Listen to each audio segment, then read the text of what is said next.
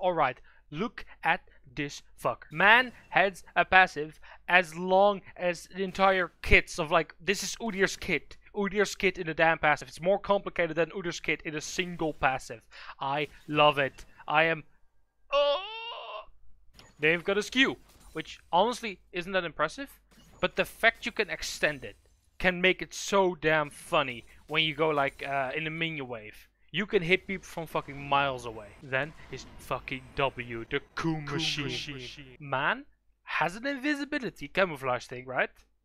It's infinitely long as he stays near terrain. So it's just a free roaming tool, like completely free, like better pike W, etc. And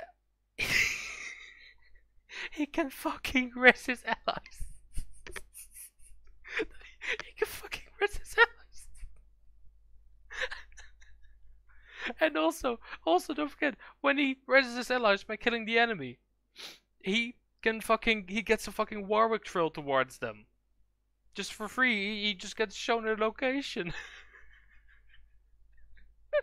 And then you've got the Coom de la Coom, his hookshot. It's literally just Camille hookshot, but so way cooler. This is so damn cool. You shoot while you move. You can stop whenever you go in a circle. Maybe you can even go over walls, and you get a reset on kill. And then his ult, which is pretty cool by itself, honestly speaking. But you can combine it with his E. You can swing in, ult somebody, swing out, and then go invisible. It's